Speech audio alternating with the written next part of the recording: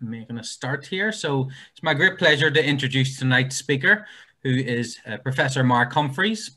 Mark is a specialist in the history of late antiquity, the period stretching from the 3rd century to the 7th, that saw dramatic transformations of the ancient world. These include the collapse of the Roman Empire in the West and the emergence of new states and societies, and the disappearance of ancient religions known as paganism and the emergence of new faiths of Christianity and Islam. He studies these transformations in a way that emphasizes connections and interactions between the Mediterranean world and the Roman Empire and neighboring regions of Eurasia and Africa. He's published widely on all aspects of history and culture of the period. He is an editor of the acclaimed Liverpool University Press series, Translated Texts for Historians, which produces volumes and sources for the period 300 to 800. And he is an area editor of late antiquity and Byzantine in the Encyclopedia of Ancient History. He has been the Professor of Ancient History at Swansea University since 2007, having previously held positions at Maynooth, Manchester, St Andrews and Leicester. So it's a great pleasure to introduce Mark here tonight and to present for the Egypt Centre. We're very grateful to Mark for offering this talk today. Mark is always an entertaining speaker, so I'm very much looking forward to this. I know a lot of people were put off a little bit by the picture and the title, but we did promise them that it was going to be a good talk. So over to you, and thanks again. Thank you very much, Ken. I hope you can all hear me okay. Yep. Yeah. Okay, yep. Great. Mark, before you start, are you happy to take questions at the end? If people, yeah, I'm happy to message them to myself and Ken. Yeah, that's fine. That's absolutely fine. Thank you. Okay. Right. Thanks very much for inviting me. I mean, I'm very fond of the Egypt Centre and very honoured to be asked. I'm not a specialist in Egyptian things at all. Although, as Ken just said, I work on things that have an impact on Egypt, even if I don't specifically look at them in connection with Egypt. So do bear that in mind when I speak. The other forewarning I should say is if at any point a small face appears at the window behind me, if you've got my face on the screen, don't be alarmed. That's simply my daughter having a look at me, which she does rather a lot. I sometimes get the impression that students think it's some sort of poltergeist when it happens during lectures. Okay, so this evening I'm talking about they were jeering at the idols, they consigned them to the flames, Christians and the Egyptian temples at the end of antiquity. And what I'm going to be looking at is, in a very general way, is some transformations happening in the temples of Egypt in the period between about 300 and 600. And this is a period of profound religious transformation right across the Mediterranean world, in that traditional forms of religion disappear and are replaced by Christianity. In Egypt, that history will have an additional dimension from the late 600s onwards with the arrival of the Arabs. So that's the general trajectory of history in the centuries that I'm going to be covering. What I want to look at is, first of all, I want to look at this seeking out of the idols, which relates to the quotation that I've used for the title of this talk. And we'll look at a text that describes the destruction of religious images in Egypt in this period. I'm then going to look at some evidence for Christian religious activity in the temples themselves. And I should, at this point, acknowledge that I'm going to be very grateful to Ken, who a number of years ago shared with me a number of photographs that he'd taken of signs of Christian activity in the temples. And then the main question I want to answer is just how reliable are the Christian accounts that we have of the destruction of Egyptian temples and the destruction of images? How reliable are those accounts? and do we need to treat them with a certain amount of caution? So the first thing that I'm going to be talking about, this seeking out of the idols, I'm going to talk about a text which doesn't come from Egypt at all. The form in which it survives comes from Syria. It is written in the local Syrian and North Mesopotamian language of Syriac. And it comes from a work by an individual called Zacharias Scholasticus. And it's a work that he wrote defending an individual called Severos of Antioch. He originally wrote that work in Greek, so far as we can make out, but it only survives in this translation into the local Syriac language. Now, who is Severos of Antioch? He was the Christian patriarch, that is the Christian bishop of Antioch between 512 and 538.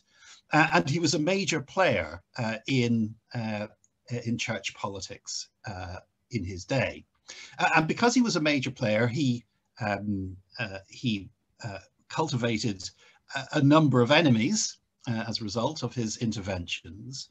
And those enemies sought to discredit Severos by claiming that at an earlier stage in his life, when he'd been a student in Alexandria in Egypt, he had been consorting with pagans. He'd actually been participating in pagan rituals. So this is probably in the 480s when Severos was at Alexandria. So these accusations were made against Severos, and Zacharias Scholasticus wrote this defense of Severos.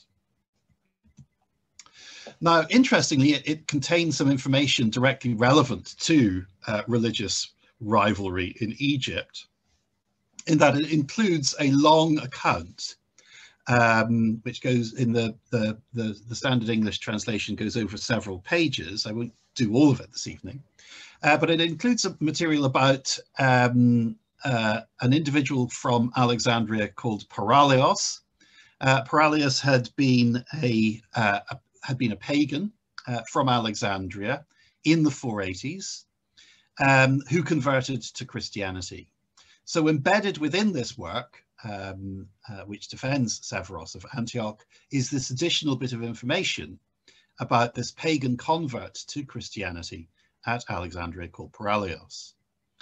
And the reason why that account is interesting is that it describes gangs of monks going around the villages in the Nile Delta in the vicinity of Alexandria, looking for hidden cult images of the pagan gods and destroying them.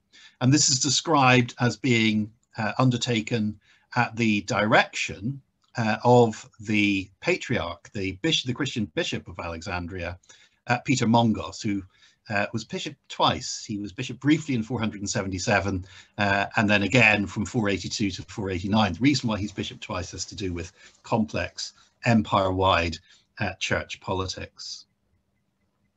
Anyway, this is what this extract tells us about what was happening. It says that Petros, the archbishop, so Petros Mongos of Alexandria, provided us, that is Paralios and his friends with some of his clergy, and gave instructions in a letter to those monks living in the monastery known as of the Tabernasiots, which is situated in Canopus, to assist us in rooting out and getting rid of the gods of the demons belonging to the pagans. So here we have the bishop directing monks to find images of the gods. It says that after having prayed for an appropriate outcome, they arrived at a place called Manuthus, which is quite close to Canopus and therefore is now under the sea. And we came to a building which was at that time inscribed with pagan characters, and that seems to be a reference to hieroglyphic inscriptions. In one of the recesses, a double wall had been built, inside which the images had been concealed. A single narrow means of access to them had been made, resembling a window. Through this, the priest, that means a pagan priest, used to enter and perform the sacrifices. So there's this hidden chamber within this building where, according to this text, images of the gods are hidden.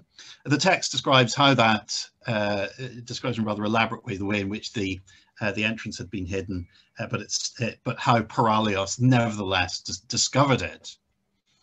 And having discovered this, this entrance, we are told that having crossed himself with the sign of Christ's cross, he revealed the entrance that had been blocked up for the occasion with stones and recent masonry. In other words, what had happened was that local pagans had heard that this gang of monks was on its way to Meneuthus, and they thought, oh right, we better conceal the entrance. So they had freshly blocked up the entrance, which I think gave the game away a bit. Paralios then asked the Tabernasiots, who had come along with us to help us, for a pickaxe. In this way, he made ready for one of them to open up the part that had recently been built, and thus to uncover its former appearance. So they destroy this concealed entrance. The Tabernasiot, that is this monk, then entered. On seeing a multitude of idols and catching sight of an altar covered with blood, he cried out in Coptic, "There is but one God," uttering this as if to chase away the error of this polytheism. Then we get a description of what's found in this concealed chamber as they hand out the images of the gods that they find out in there. First, he handed out the idol of Kronos, which was entirely spattered with blood, and then likewise all the other idols of the demons, a mixed bunch of all sorts of things, even dogs, cats, monkeys, crocodiles, and reptiles. For these too were formerly worshipped by the Egyptians. Of the rebel monster carved in wood, as it seems to me, those who worship it, or rather the monster who wishes to be honoured in this way, are hinting at the rebellion of the protoplasts, that is Adam and Eve, which took place by the monster's counsel by means of the tree of knowledge. So this is identifying one of these as the serpent from the tree of knowledge in the Garden of Eden. It goes on to provide some detail on where these images are supposed to have come from. It says, it is said that these idols had been surreptitiously removed from the temple of Isis that formerly existed in Memphis by the priest of the time, when the pagans felt that their cause was losing its strength and paganism was dying out. Accordingly, they hid them in the manner just described, in the vain and empty expectation, and hoped that they would not be caught.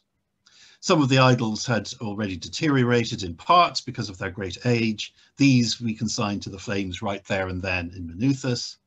And then it describes how they, this is the bit which I quoted, we consigned some of them to the fire, while others we made a list of. These were ones of bronze, elaborately worked, or of marble in various likenesses. Along with the bronze altar and the wooden monster, we sent the list to Petros, our Lord Jesus Christ, bishop, asking him to instruct us what to do. And then what happens then is that these idols are brought to Alexandria, and there's a great bonfire in which they are consigned to the flames. So what are we to make of a story like this in a text written in Syria, written in the vicinity of Antioch, many miles from Egypt, and a number of decades after the events are supposed to have taken place?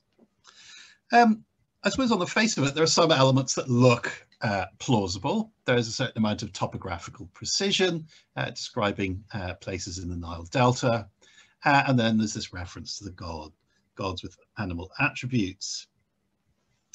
But alongside that, there are clear elements of literary embellishment. The altar covered in blood, that's a standard feature of these anti-pagan Christian accounts. This is what makes these altars so revolting, is that they are covered in or spattered with blood. We've got some of the gods being given Greek names, Kronos, for example, here, and also the interpretation of one of the images as the serpent from the Garden of Eden. We've got emphasis on the power of the sign of the cross as a way of sort of warding off the demonic influence, the demonic power of these images. We also, I think very significantly, have a very clear emphasis that this is a well-organized campaign under the leadership of the Bishop of Alexandria. The relationship between the Bishop of Alexandria and the monks wasn't always an easy one. So the fact that you have the monks described here as doing the bidding of the bishop perhaps suggests that this is a clearly organized, it's an account designed to show a harmonious picture of the Egyptian church. So these prompts us to ask, how much can we trust these sorts of pictures?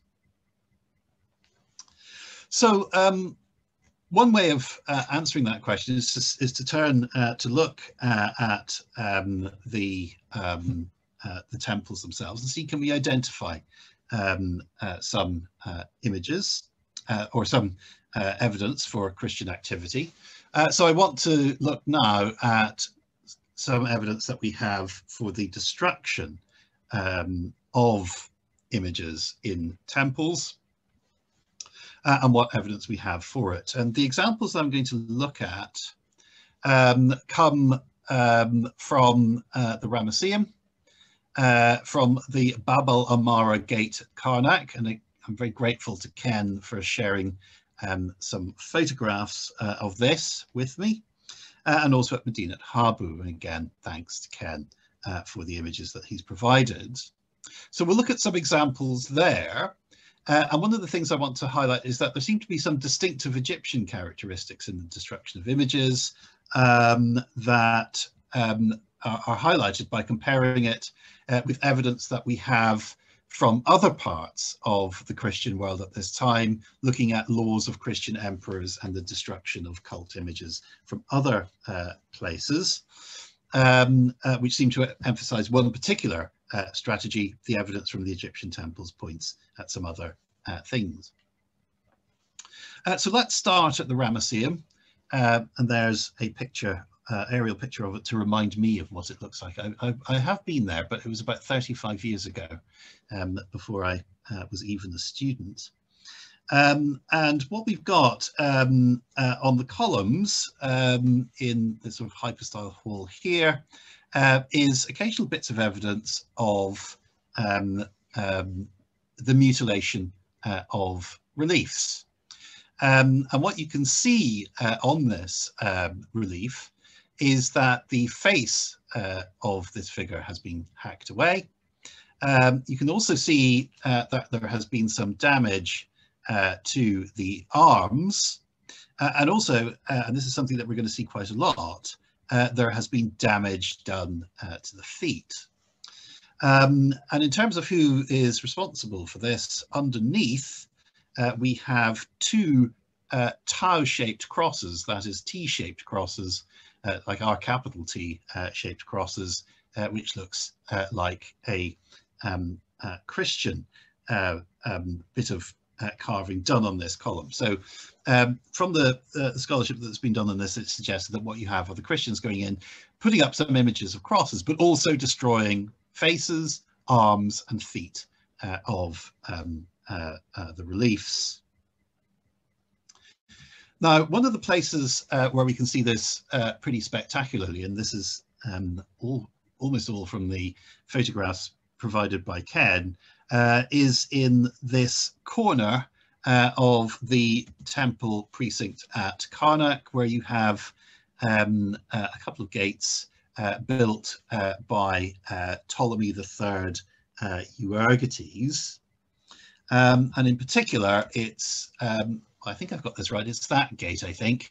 I've worked this out on the basis of the pylons that I can see in the background in the following photographs. So this is an area of the temple that had been developed in the Ptolemaic period in the 3rd century BC. Now at some stage in the Christian period, it seems to be on the receiving end of some iconoclastic activity. So that's the gate. You can see it there. You've got, this is sort of, so if I go back to the previous one, if we look at that, you can see that there are actually signs of, if you look very carefully, you can see signs of chisels being applied to that. But on the interior face, we've got quite a lot of evidence. You can see, again, if you look at the feet, if you look at the arms, and if you look at the faces, even at this distance, you can begin to see traces of activity against them. Even clearer here, if you look at this bottom image here, you can see that of these three figures here, the feet have all been carved out. Similarly here, even up high up here, there are people going up and hacking away the feet, the arms, and the faces of these images. And again, this one in particular shows a very clear image of what's going on. And here is a detailed photograph of it I got from a publication, which shows very clearly how there's been very deliberate destruction of the faces. You can see of these figures, it's very clear that the faces have all been gouged out. The hands have also been gouged out. The feet have been gouged out as well. And from what I can make out from the scholarship that's been done on this, it's a suggestion that they're getting rid of the icon, the face of the figure.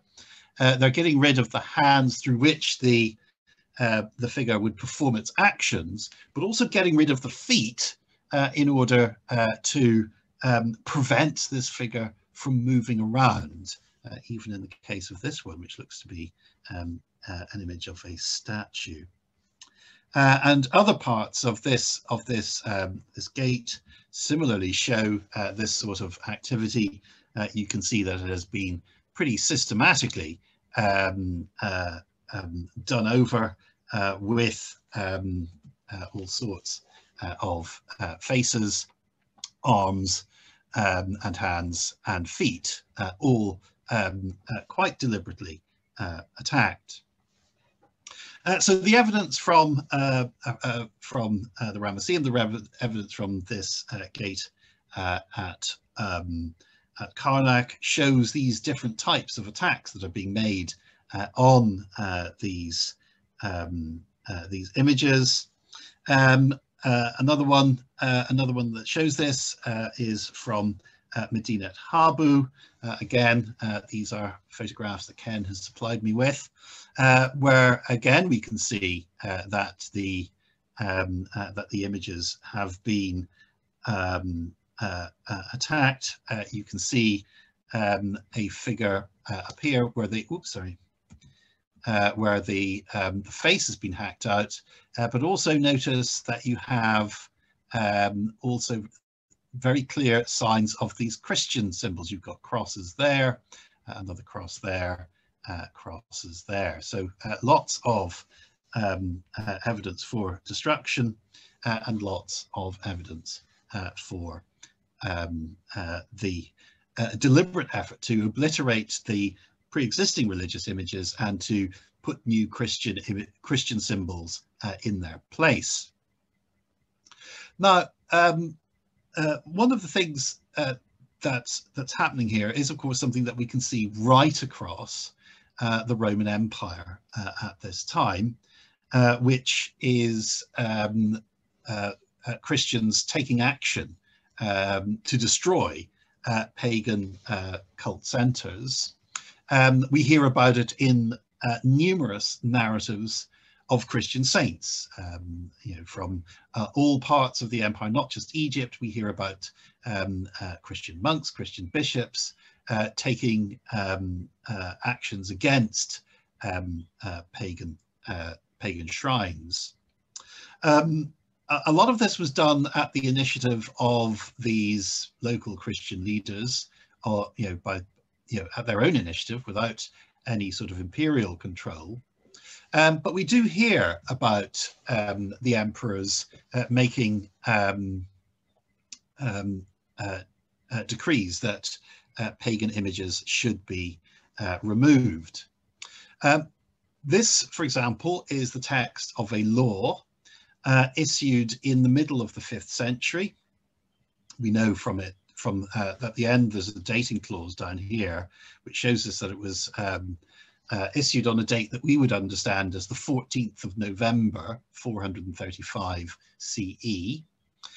It is issued by the then ruling emperors. There are 2 emperors at this point, one in the east, one in the west.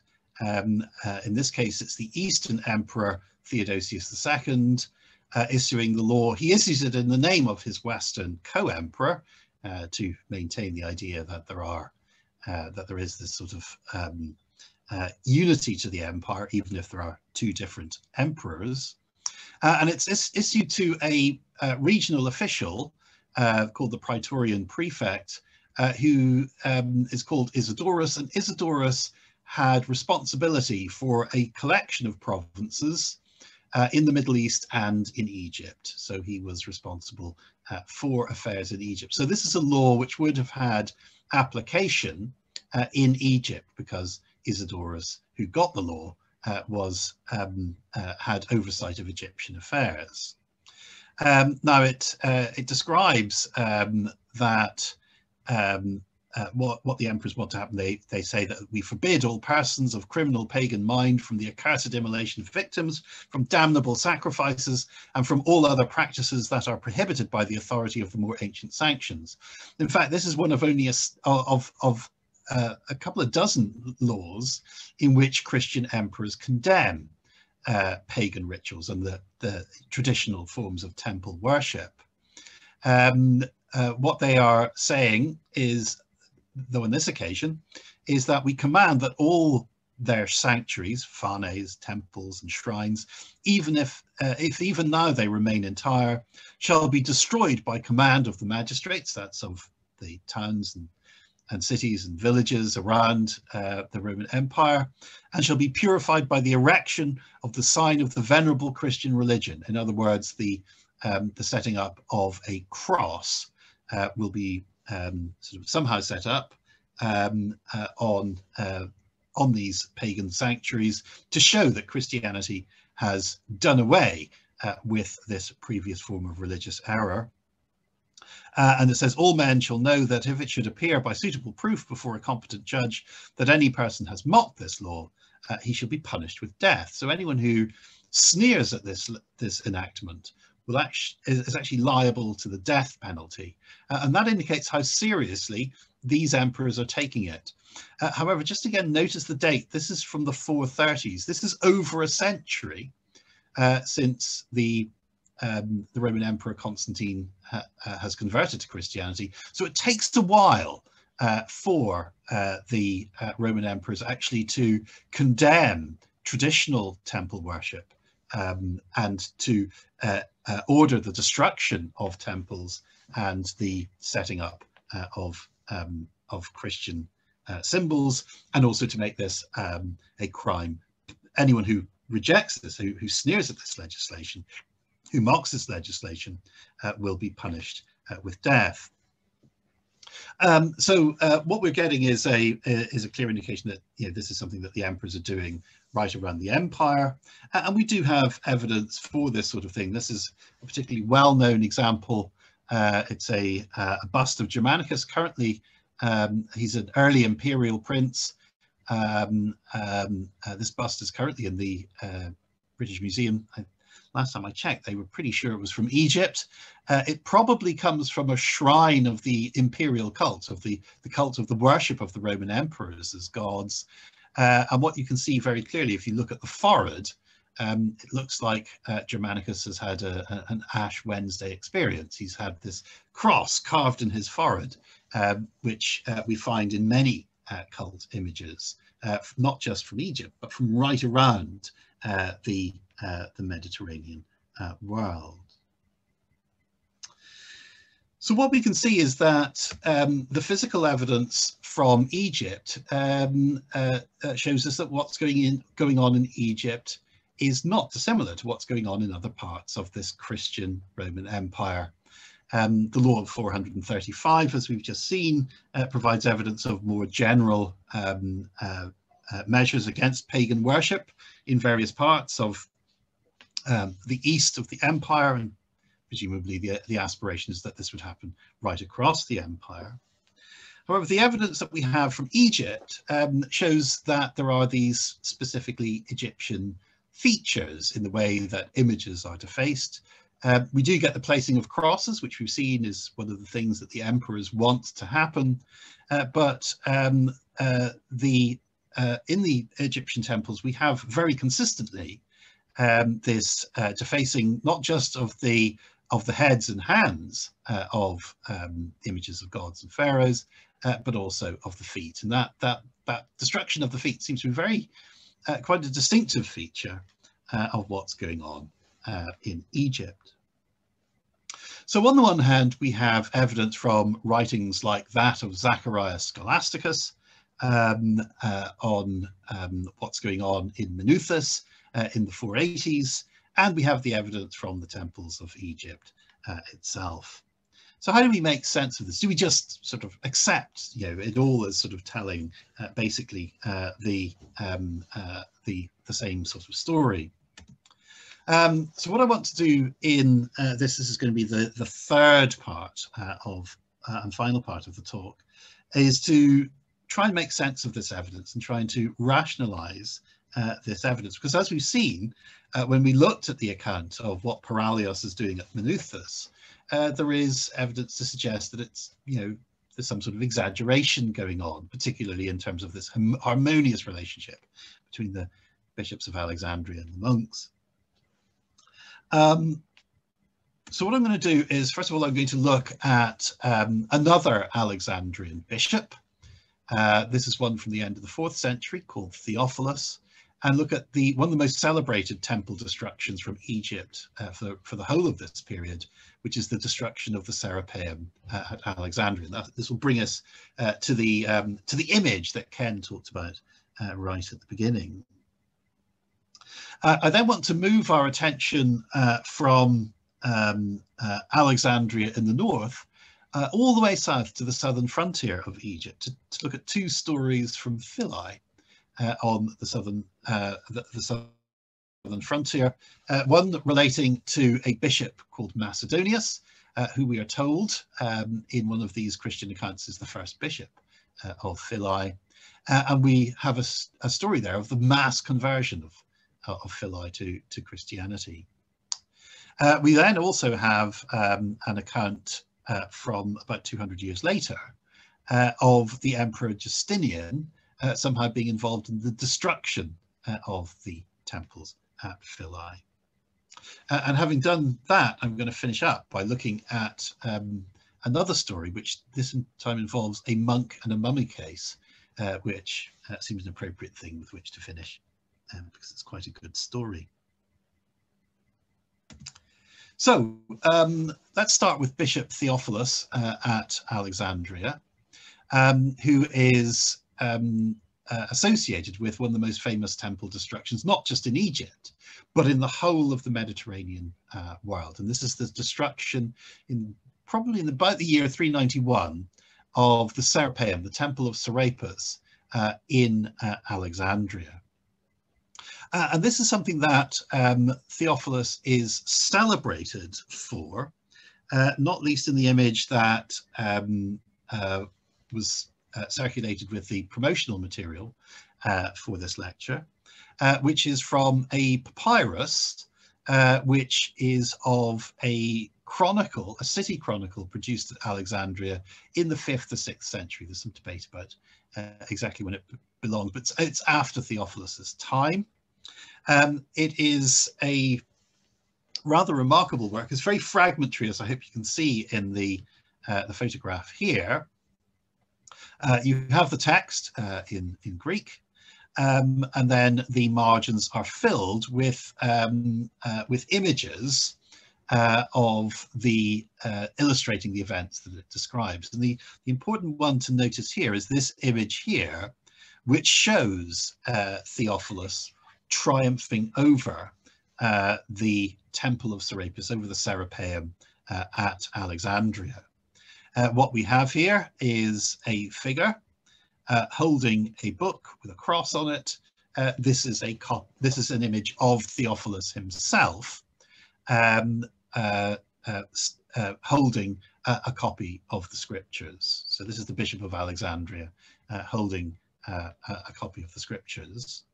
And he's standing on top of a building inside which you can see a figure with what looks like a sort of flower pot on his head.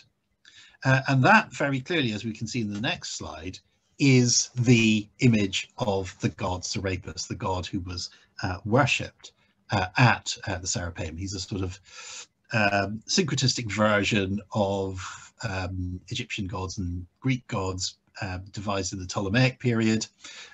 But the image that we get underneath Theophilus's feet of this figure with this sort of pot on his head, you can see it parallels the known iconography of Serapis, as we can see in this bronze bust from the 2nd century, and also this rather fine panel painting of Serapis from about 100 CE. So clearly what we've got depicted in this illustration from this Alexandrian chronicle is one of the most celebrated destructions of a pagan temple anywhere in the Mediterranean world, and that is the destruction of the Serapeum at Alexandria. Anyone who's seen the film Agra, you will know that this is the episode with which part 1 of the film ends. Now, in the way that that's remembered, we can see in the papyrus of that Alexandrian chronicle that there's this sort of striking image which commemorates Theophilus's destruction of the Serapeum. In the imagination, in the Christian historical imagination, this soon came to be associated with other events at Alexandria that were associated with the suppression of paganism and indeed of pagans. So in particular, there are 2 events which tend to be linked in this memory. There's the destruction of the Serapeum in 391, and then the murder of a female pagan teacher of philosophy called Hypatia. She was also a philosopher in her own right, in 415. And these are often presented as linked events, almost as if the destruction of the Serapeum by Theophilus in 391 begins a process that is then concluded in 415 when Hypatia is murdered. Now, in the case of what we hear about happening in 391, we're told that the Christian sources all tell us that Theophilus was the one who masterminded the destruction of this temple. And to indicate that his victory over the pagan gods was complete, he arranged for a monastery to be established on the site of this destroyed temple. And this monastery was later dedicated in the name of John the Baptist. We're then told that a number of years later, Theophilus continued to be Bishop of Alexandria until 412. Following his death in 412, he was succeeded by his nephew as Bishop of Alexandria. His nephew was called Cyril, and a few years into Cyril's episcopate, we have the violence that leads to the death of the pagan philosopher Hypatia.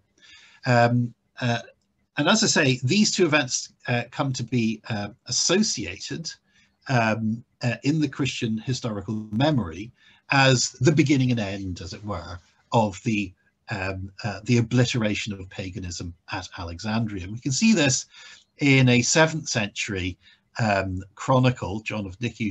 It's preserved in Ethiopian language, but it describes here it's describing the death of Hypatia.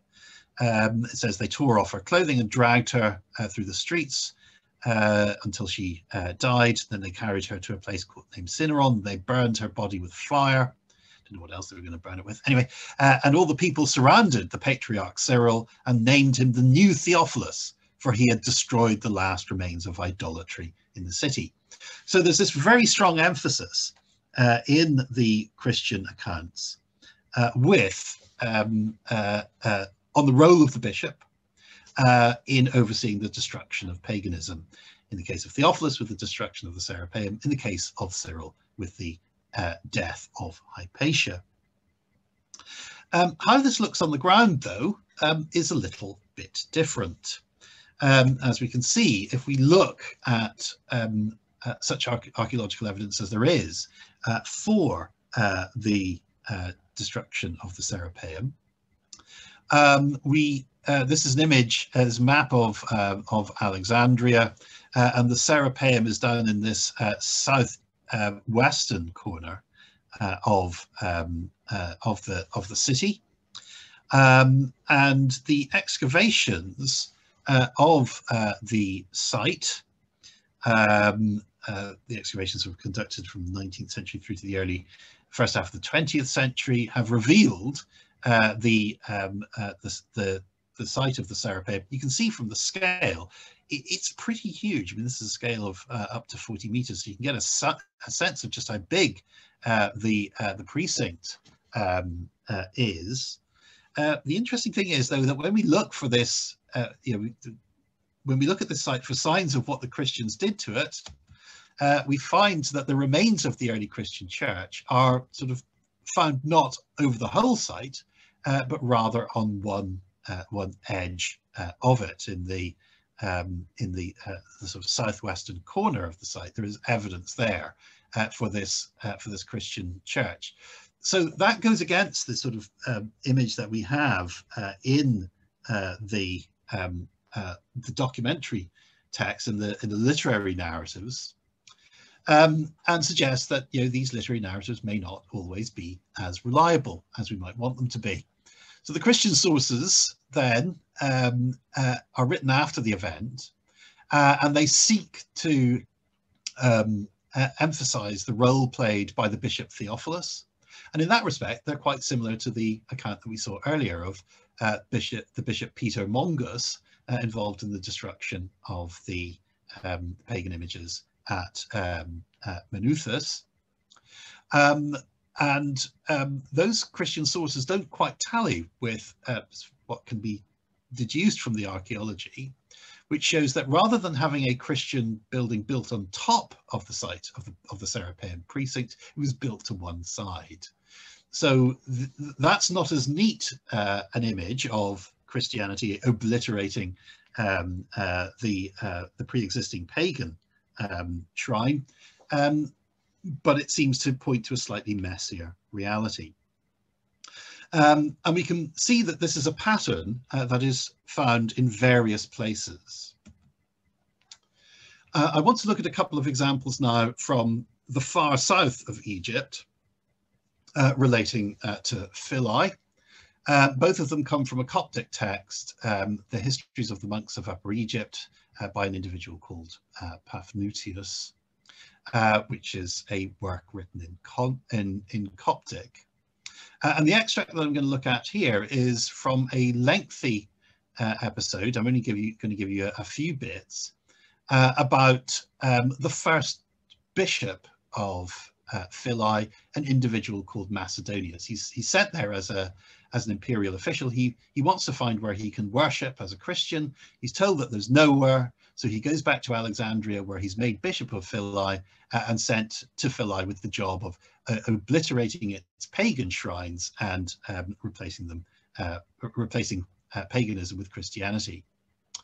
In the account that we get, we're told that Macedonius reports how he went to Philae and he saw the local pagans going into their temples and worshipping a certain god, certain birds they call the falcon, inside some kind of mechanical device. We're not entirely sure what they have in mind here.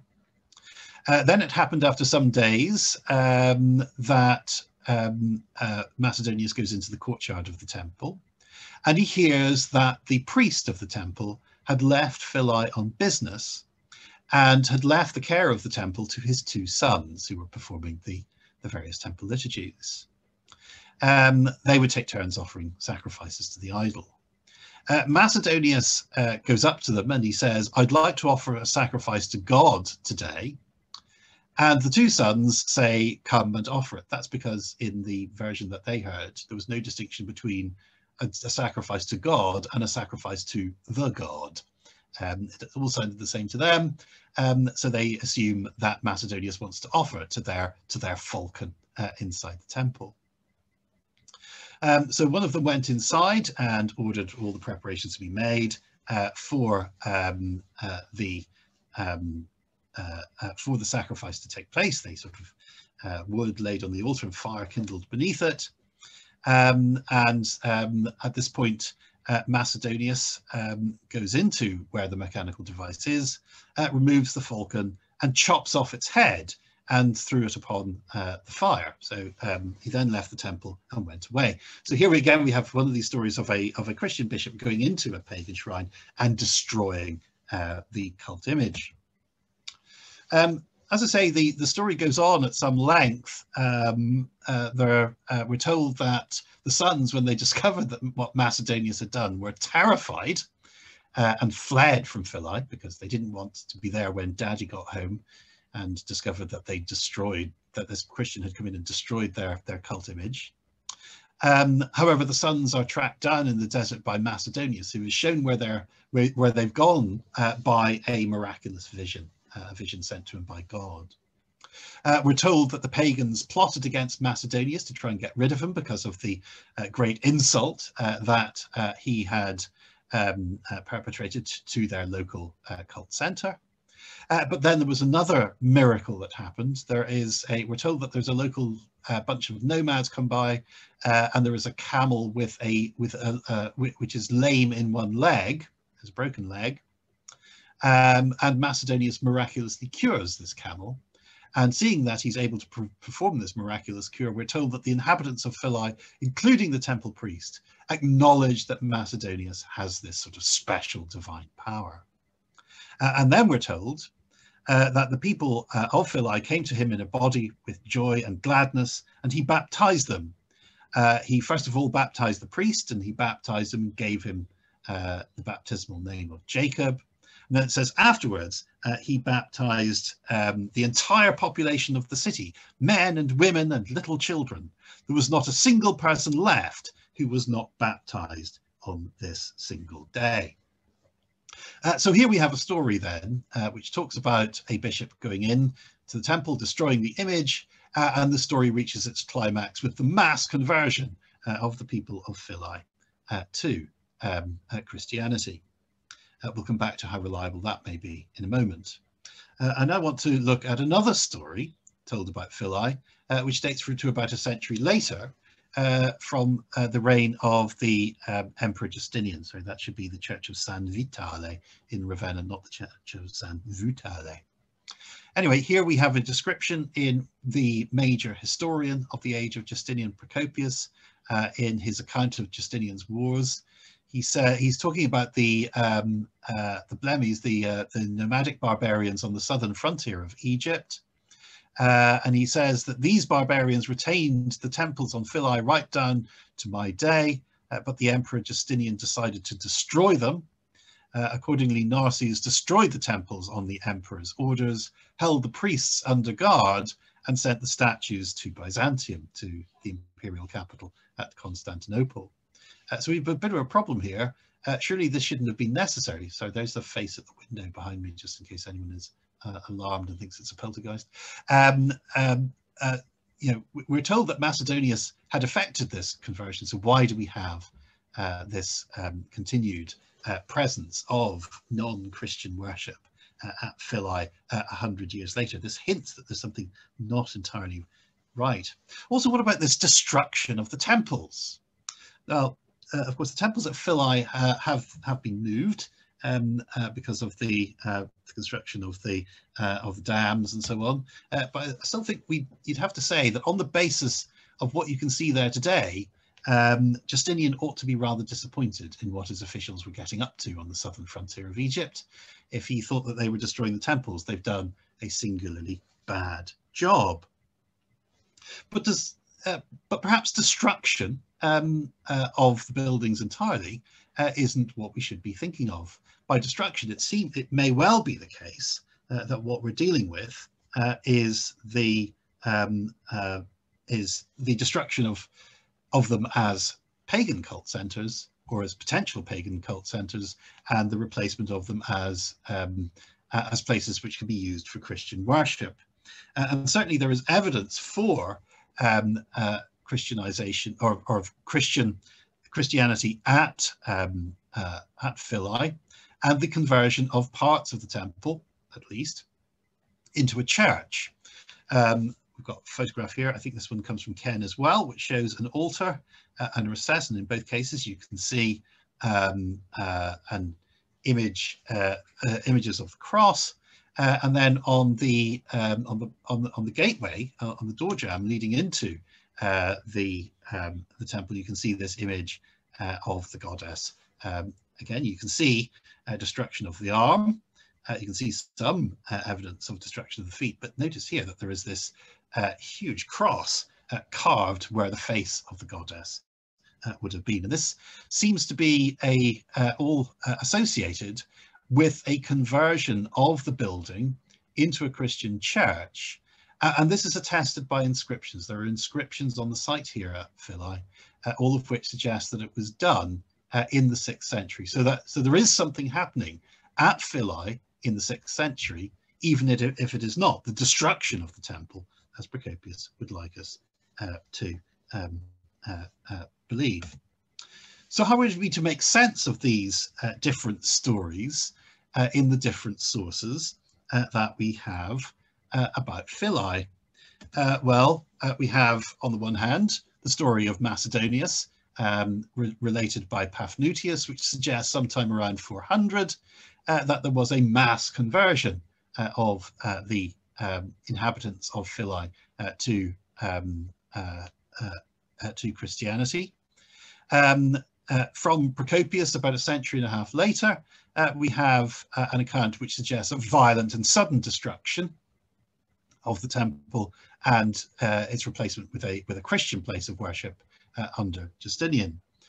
In other words, what unites these stories, and we can see it also with the stories told about Theophilus in Alexandria and with Peter Mongus directing activities at Manuthus in the Delta, is an emphasis on these sort of dramatic episodes of confrontation and the obliteration of the pre-existing sites.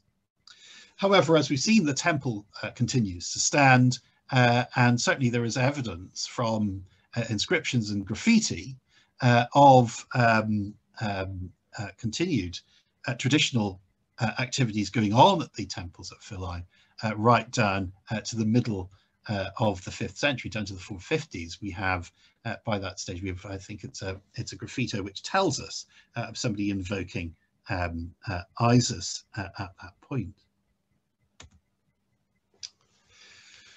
So, on the one hand, we've got stories that emphasize the roles played by Christian leaders in dramatic episodes of conversion, and on the other hand, we have evidence which suggests that certainly there are things going on in the temples, but it's perhaps going on at a rather more patchy, perhaps more gradual rate than these dramatic stories would have us believe.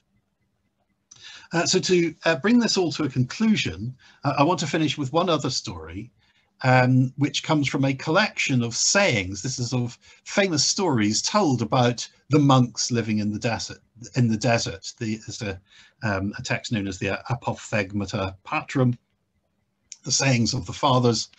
This comes from the alphabetical collection, where they are organized alphabetically by the name of the monk that they're associated with. So this is the 13th story associated with a monk called Macarius.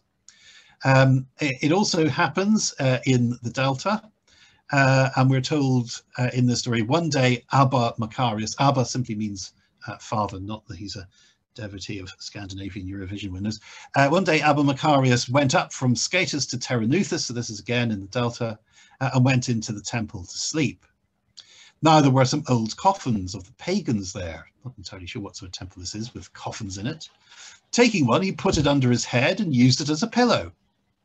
The devils, seeing this, his audacity, were filled with jealousy, and to make him afraid, they called out, as though addressing a woman, "Hey, you, come and have a bath with us." It seems that they're addressing whoever it is inside the coffin. Another devil replied from beneath him, that's from within the coffin, and said, as they were among the dead, he says, "I can't come out. I've got a stranger on top of me." This is a reference to Macarius using the coffin as a pillow. But the old man, Macarius, was not afraid. On the contrary, he knocked on the coffin with assurance, saying, "Awake and go into the darkness if you can." And hearing this, the devils began to cry out with all their might, "You have overcome us." And filled with the confusion, they fled. So here we have another story of one of these Christian heroic figures, and the way that Christian heroic figures show their spirituality, show their holiness, is by being able to perform these dramatic acts against demons, and the traditional gods are regarded as demons. So this story of the monk and the mummy case sort of sums up the problem with the sorts of sources that we're dealing with. In that we know that between 300 and 600, Egypt, like much of the Near East and the Mediterranean world, sees this shift from traditional religion, what we call paganism, to Christianity. The Christian sources, as we've seen in the case of Peter Mongus, in the case of Theophilus, in the case of Macedonius, and so on, tend to present these transitions as violent and sudden, and as a supernatural conflict between the divine powers of the Christians and the demonic powers of the old gods. The Christian sources that describe these processes are written in such a way as to highlight the holiness and spirituality of Christian leaders who are heroic figures. They are figures who are exemplary. Their holiness is so powerful that their actions just demonstrate how powerful their holiness is. So bishops of Alexandria like Theophilus and Peter Mongus show their holiness by rooting out and destroying the remnants of paganism. That's also the case for local bishops like Macedonius, who is associated with the story of the mass conversion of Philai. It's also true on a slightly smaller scale of individuals like the monk Macarius, exorcising the demons inside the mummy case that he decides to use as a pillow.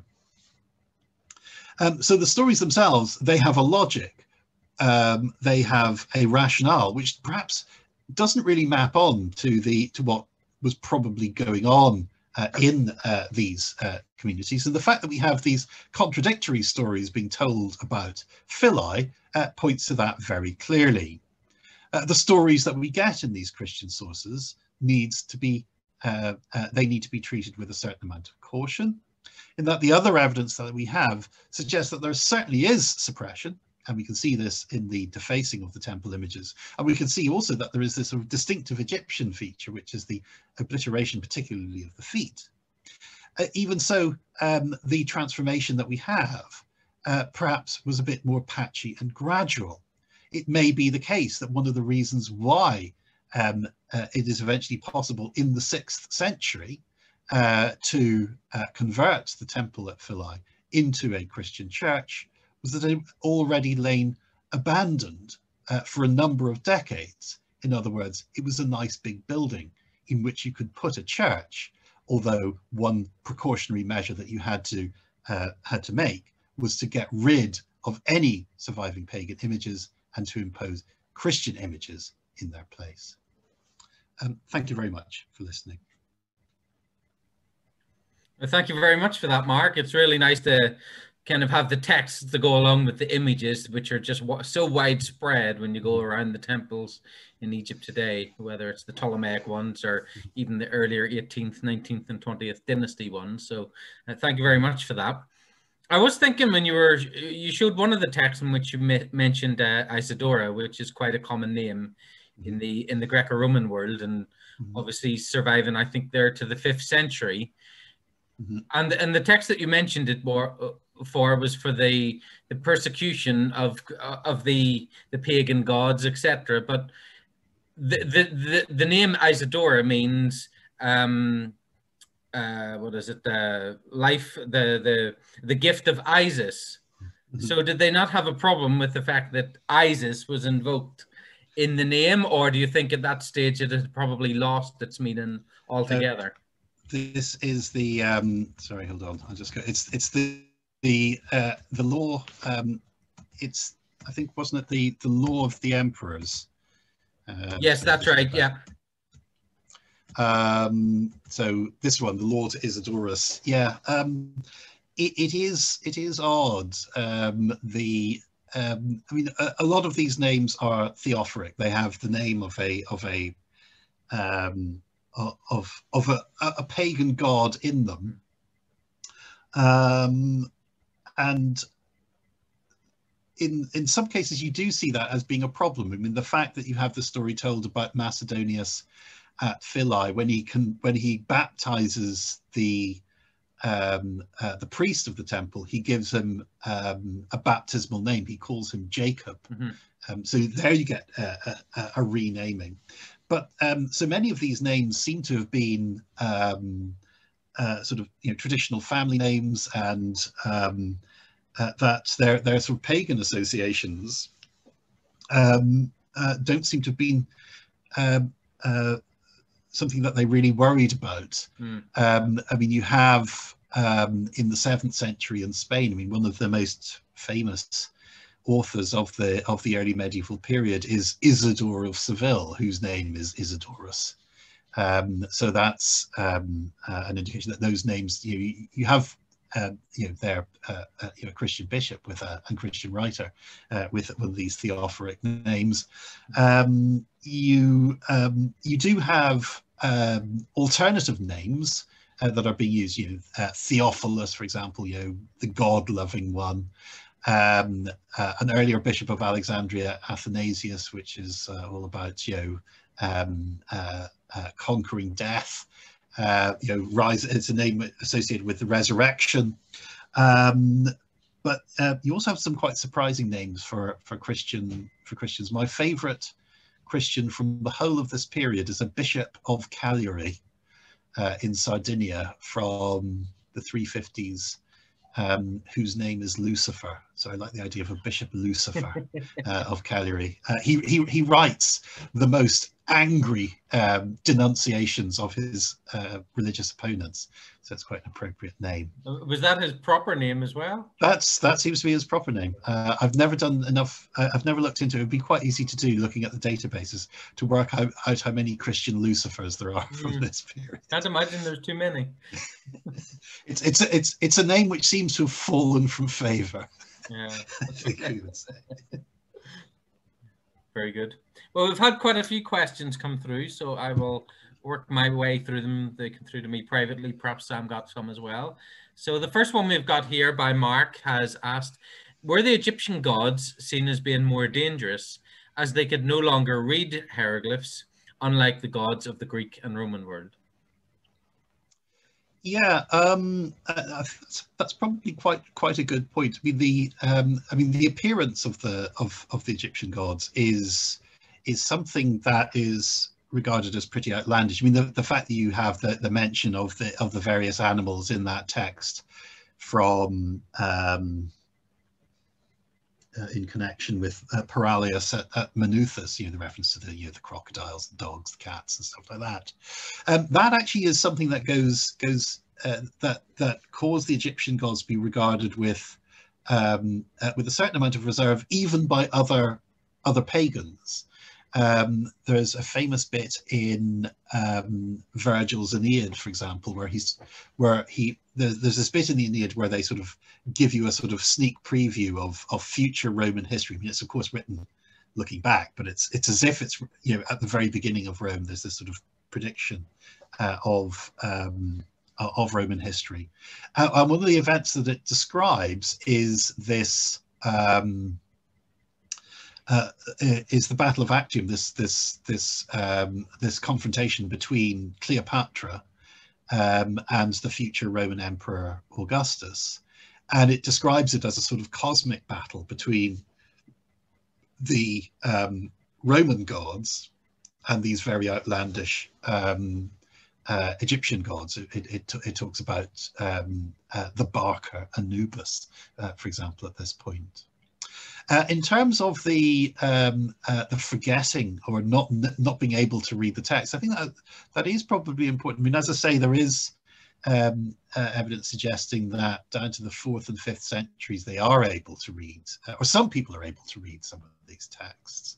But it is quite clear that an awful lot of people hadn't the foggiest idea what these texts mean. And it's interesting that in that account given by Zacharias Scholasticus, it's just this idea that they are pagan symbols, these hieroglyphics. There was a recent book, which I'm afraid I've not yet read, on Christian attitudes to hieroglyphs, which discusses this in detail. But it is clear that some people really don't understand what these things mean. I mean, there's a Roman historian from the end of the 4th century called Ammianus Marcellinus, who gives what he claims is a translation of hieroglyphs from an obelisk that has been set up in Rome. It's the one which now stands outside the Church of St. John Lateran in Rome. It was originally set up in the Circus Maximus in Rome. And he says, you know, that it's covered in these Egyptian characters, and he proposes to give a translation of it. Now, I can't read, you know, hieroglyphics at all, but I'm told that by people who can, that the translation he offers is total nonsense.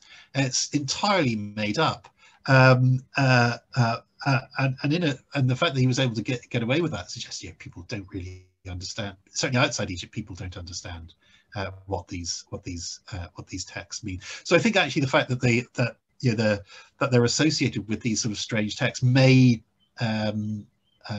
indeed indicate that the Egyptian gods are regarded as with greater reserve. But as I say, there is this new book on Christians and hieroglyphics, and I need to look at that to see what it says. Sorry, not to have done so far. Sounds like as long as you say it with conviction, people will believe you. Yeah, so if you say, "Oh, this is what it means," yeah, you can get away for the obelisk. Yeah, exactly. Yes. Okay. I think that might be my daughter on her way to bed. Yeah, my daughter on the way. There'll be a slight interruption. Hold on. Quick couple.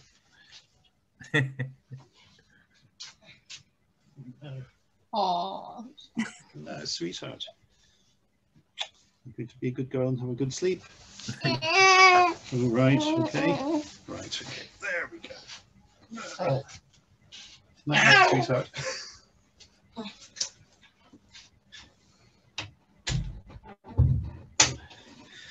Sorry. So this evening I'm doing this rather than the very hungry caterpillar. Maybe the very hungry caterpillar would be much more fun. So the next question is asking if there's sufficient evidence to suggest that a particular Egyptian set of images were targeted in preference to others, which were considered perhaps to not have more influence over the pagan population than others, for example. Would be interested to muse on which particular Egyptian gods were more of a challenge to Christianity than others, if there were any. Was there any particular hierarchy? That's a really interesting question, which makes me feel slightly guilty about responding, I don't know. But it's a really, really good question. Are there some that they regarded as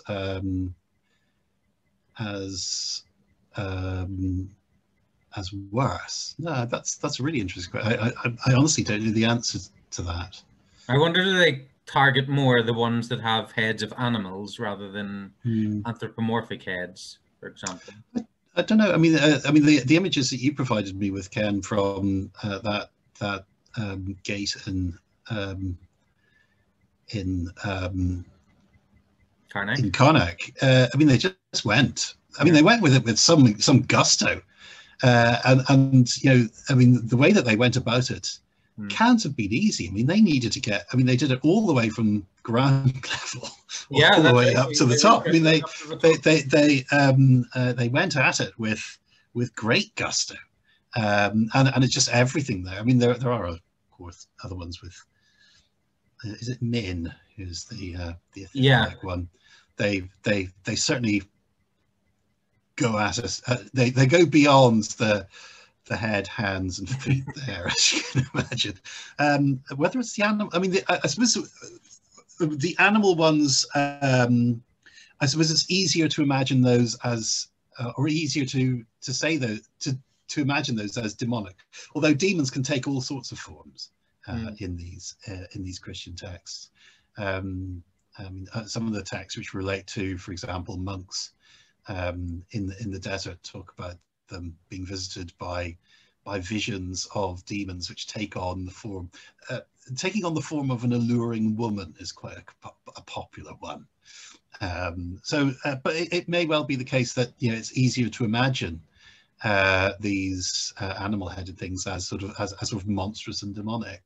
But I'm afraid, again, I'm showing my ignorance of Egyptian things. It'd be quite fun to do a sort of inventory of these things. Ken, you must have the makings of a database. It would be quite a study, that.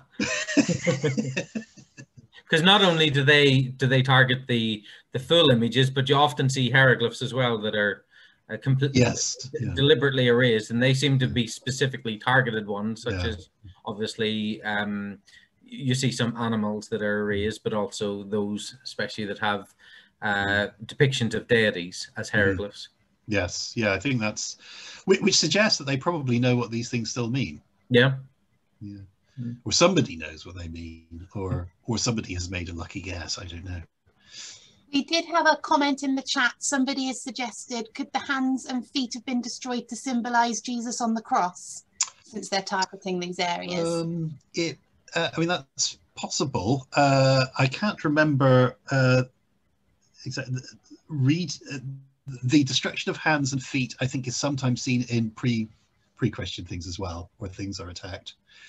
I would need to look at the bibliography in more detail, but there is a reference to at least one stela where hands and feet have been destroyed. And this is about the 13th century BCE or something like that. But it may well be that, you know, hands and feet are perhaps have that significance.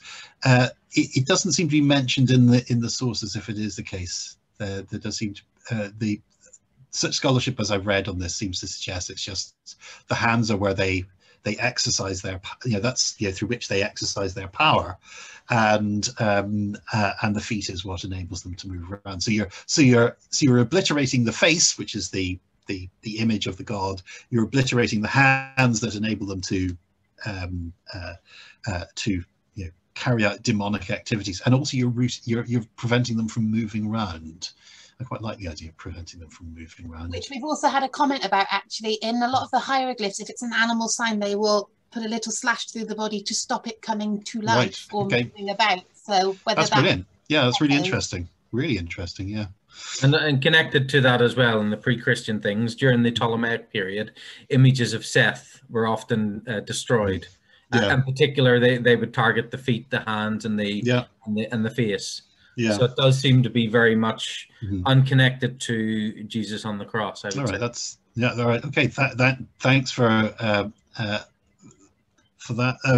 And of course, you know, the obliteration of images is not purely an Egyptian thing. I mean, you get it in other cultures as well. You know, this sort of erasure of the memory of someone. You get some really spectacular examples in Roman culture of, you know, faces being removed from things, or whole figures being removed from sculptural reliefs and things like that. So and you just even have to look back at Akhenaten. Yeah, there's another 1300 BC and his persecution of the gods, where he often erased not just the hands, feet, and face, although sometimes, but also the full figures. Yeah, and you do get the erasure of full figures from some of these Ptolemaic ones. I think some of the ones from Philide, the whole figure has been erased, sort of, quite high up on these temple pylons. Yeah, so yeah, it's I mean, the face, hands, and feet thing, I mean, is particularly interesting in the context of this sort of element of, when they have a go at an image in Egypt, this is how they go about doing it, rather than with Germanicus just making him look like he's been to a sort of polite Ash Wednesday service. So the next question we have is, apparently Hypatia attracted international scholars to Alexandria. Is there any memorial for her there? You mean a modern memorial for her, or? Well, ancient. But I don't know. Oh, ancient. I mean, the story is. It's interesting, actually, the way that the story is told about Hypatia. A lot of our sources for it come from Christian authors, and one of them in particular is written from the perspective of somebody in Constantinople who really didn't like Cyril of Alexandria and thought that Cyril of Alexandria was a massive thug. Mainly because Cyril of Alexandria had a serious rivalry with the church at Constantinople, and it tells the story of Hypatia basically as a way of showing what a thug Cyril of Alexandria is. And that, you have to bear in mind, this is another Christian writing about her. In terms of, so most of our sources are Christian, but there are some pagan writings. There is one work. There's a guy called Damascius, probably from the 6th century, so the early 500s, writes a work called The Life of Isidorus. So there's another one of these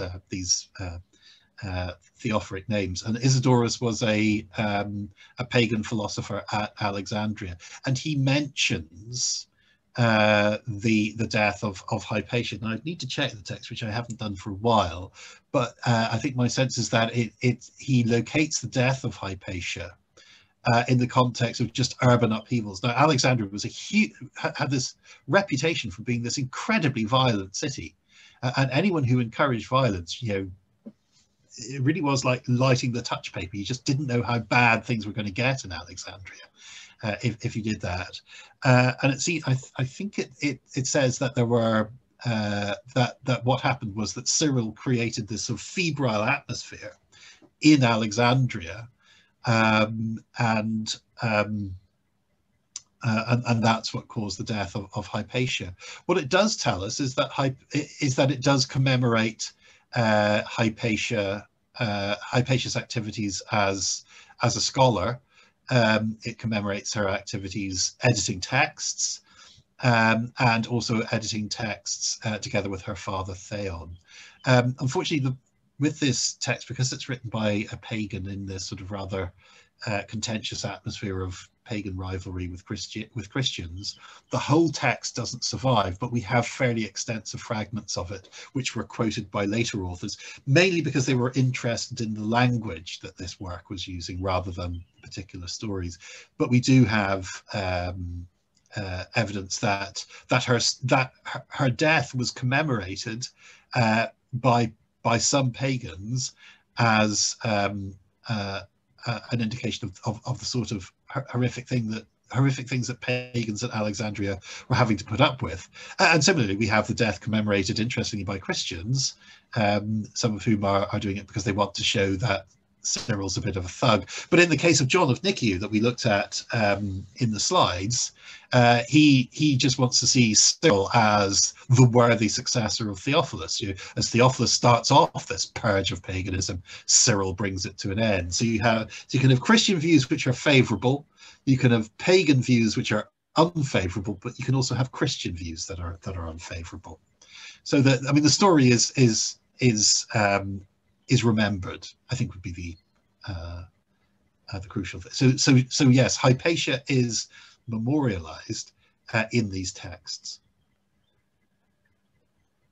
The next question is asking if there's evidence that temple reliefs were plastered over and redecorated with Christian images, and did this help protect the older inscriptions? And you'd probably know the answer to that better than me. I'm thinking of one specifically, yeah. That you have, and it's actually quite an interesting one. At I think it's at Wadi El Sabua in Lower Nubia, and it's quite interesting because they've only plastered over part of the area, and they put a painting of St. Peter on there, but the image of Ramesses II. So Ramesses II is making an offering to St. Peter, which is that's playing around with the chronology, right? Absolutely. They were clearly playing around a little bit. But yeah, I mean, in terms of what the texts tell us, it's I mean, we know that sometimes these images, I mean, Procopius talks about images being sent to Constantinople. And we do know that images of gods were set up in Constantinople, which, given that it's supposed to be a Christian city set up by a Christian emperor for a Christian empire, seems like a rather odd thing to do. In some cases, it might simply be that they were sort of monuments to past error, or simply that they were just nice bits of art to look at. But in terms of I mean, you have, for example, from Philae, you have the very deliberate carving of the cross on the face of Isis on the door jamb leading into the temple. I suppose, yeah, if things weren't visible, maybe they didn't worry about them too much. And also, we have to bear in mind that, you know, in addition to dealing with these things and dealing with these sorts of things and getting rid of these things, the Christians also spent an awful lot of time worrying about each other and about other types of Christians that they didn't agree with. So they were spending as much time fighting each other as they were just getting rid of these pagan things. But yeah, there is this sort of deliberate effort to sort of bury things. We do hear about things being buried, or I mean, there have been examples of pagan cult images buried, and the question is, were they buried by pagans in the hope that they could come back to them? Perhaps a bit like those ones at Manuthus, or are they buried by Christians destroying the sanctuaries? There's a collection of images from the Temple of Mithras in London, and it looks like, I think I remember reading once that the images look like they didn't all come from one temple. They may have come from a number of different temples, but it isn't clear whether this was Christians burying them and Yabu sucks to them, or whether it was some pagans saying, right, let's bury these before the Christians get their pesky hands on them and do untold damage to them. We don't know in some cases. But yeah, I like the idea of things being plastered over. I mean, of course, I suppose a lot of that, what we'd know about that would depend on preservation. And there's also a Luxor temple, although not Christian, but Islamic, where you have the temple there, which is, of course, that has the mosque that is built on top of the temple, and they plastered over a lot of reliefs there. Oh, yes. 15 years or so ago, there was a fire, and they were refurbishing it and had to remove a lot of the plaster, which revealed all of these pharaonic reliefs, which nobody had seen in hundreds and hundreds of years. Yeah, and about 14, about 1,300 years, probably the first time those things have been seen. Yeah, I mean, that's the other thing, is the what impact then the arrival of Islam has on this. I mean, I think a lot of these sites have already been fairly extensively knocked about by the Christians before the Muslim Arabs. Yeah. even turn up. I did just find the picture as well from Wadi Saboa, so I'm going to share it on here so that cool. people can find it. If I can find the browser that I have with a million windows open. It's just the drawing of it that was done, but it's quite funny where you've got the niche, which instead of having the image of the deity, that should be sharing now, hopefully, it has Ramesses presenting offerings on either side. Oh, that's fantastic. Yeah. Oh, that's brilliant. Very clever of them. Yeah. It also shows a certain amount of, oh, thank you, Louise. Also shows a certain amount of aesthetic taste on the part of the Christians, the way that there's a sort of neat symmetry going on there. And oh yeah, that's super. So this is from the Temple of Wadi El Sabua, which is now excellent, just to the north of Abu Simbel, which I'm sure people. Yeah, quite interesting. Plainly, I need to go back after whatever it was, 35. Yeah, about 35 years since I was there. I know the mosque in Luxor well because I've got. I remember doing a pencil sketch of it. Do you have any more questions, Sam? There's lots of messages of thanks to you, Mark, because this isn't a topic that we normally cover in Egyptology land. So lots of people have learned lots and lots today. So thank you very, very much. Well, and there's also been a request. Is there any further reading you could recommend? Yes.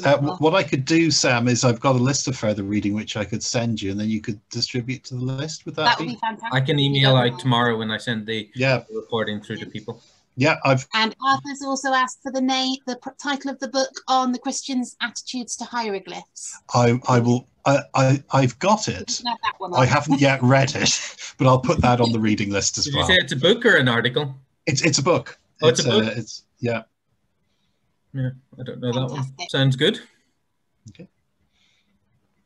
And that's everything I've got in the chat, apart from lots of thank yous. Well, thank you very much for inviting me. Yeah, thank you very much. If I did miss anything, do post in the chat, and we're still here. We can pass them on to Mark. But thank you very much to everybody. Leah, lots of comments of thank you and stuff like that. So for everyone who is here, we will be sending the recording to people hopefully tomorrow at some point once the processing of that has finished, so you can watch it again if you want to. And a big thank you to Mark for giving this lecture in support of the Egypt Centre and the Friends group as well. So we're very, very grateful, and it's nice to see you as well. Yes. And hopefully in the not too distant future, we can go to JC's for a few beers. We certainly can. It's very difficult to drink through a mask at the moment, I think. Yes, yeah. Although if anybody would find a way, I'm sure you would, Mark. Well, yeah, I'd rise to the challenge. Yeah. So thank you again, everyone, for attending tonight. And thanks to Mark and Sam as well. And hopefully see you all soon. Bye. Bye. Thank you, Mark. Bye. Thank you. Bye. Thanks. Thank you.